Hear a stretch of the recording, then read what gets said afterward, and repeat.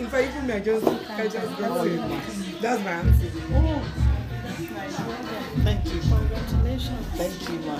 It's a nice place. Thank you, ma. So maybe I should go.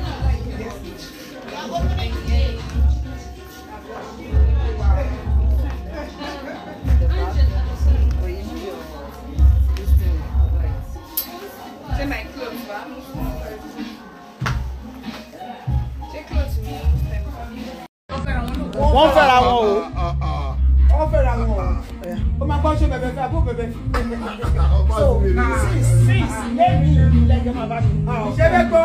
Èmi àti wà sí.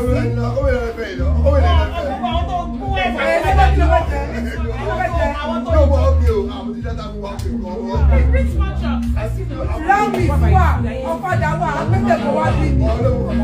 Ah no, Lege should eat my food oh. Eat amala. Better for you to eat. Amala is very nice when the day is really nice. Emergency. Àǹtí alámàlà wọ́n ń pè. You are looking for a responsible husband. I know you know. Like you looking for a responsible husband. I know. Who was there, Amala Gidi? Lege uko.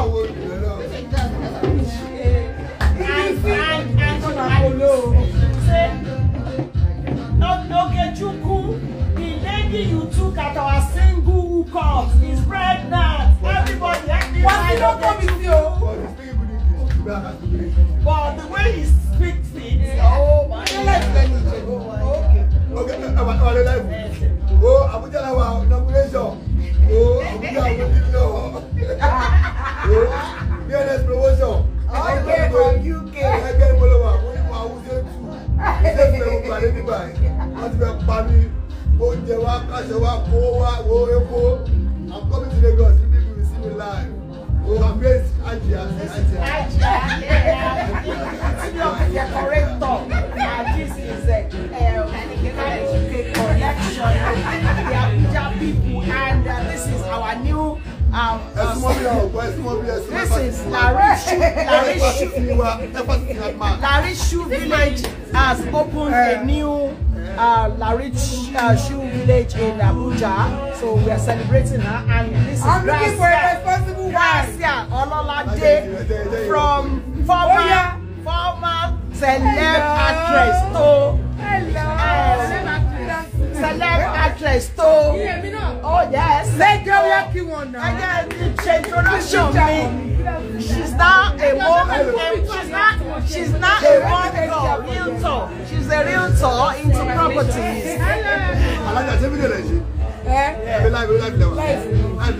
Lege. Hello. Thank you, Mercy. Yes. After inauguration party and celebrate with our sister. So responsible man in Abuja. House. One our president is here.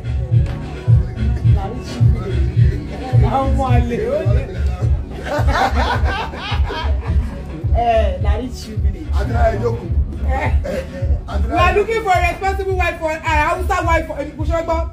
I'm looking for a responsible girl for Lege in Abuja. A responsible Hausa girl. I am looking for a responsible Hausa girl for Lege.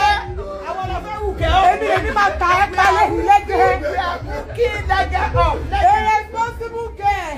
OG before IG. What is that? OG before IG. Lege has been hooking up. Only Lege is here. Yes, today we are hooking Lege up. OG before IG.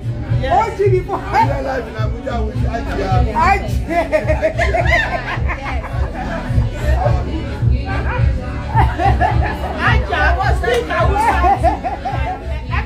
For the Hausa. Okay.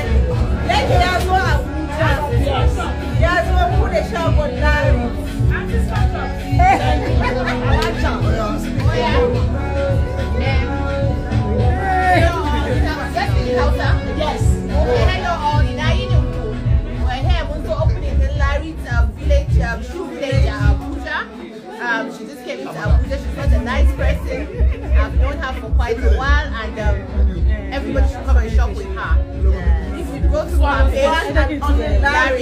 You're welcome to Larrittshoe. I shall be your And Abuja is welcoming me to Abuja.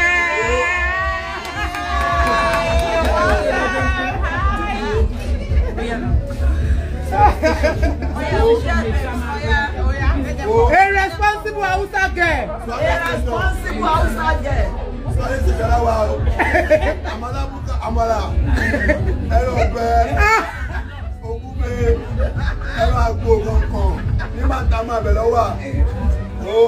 Amala station.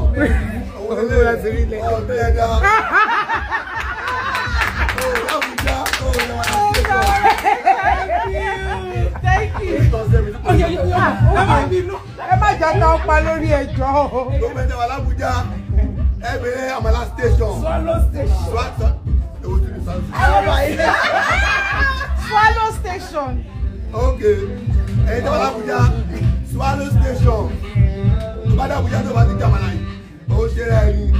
Ó láti bẹ́ẹ̀ sí. Abuja ni ẹni wá tí tó wá ò jẹ àmàlà yìí ò ti dé Abuja. Ṣé Yorùbá? Kí owó tó àpò.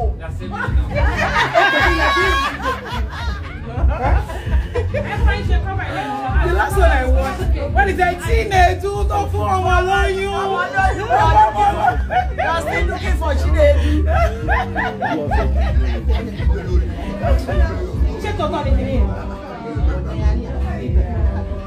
Yes, snap me and leg it. Also,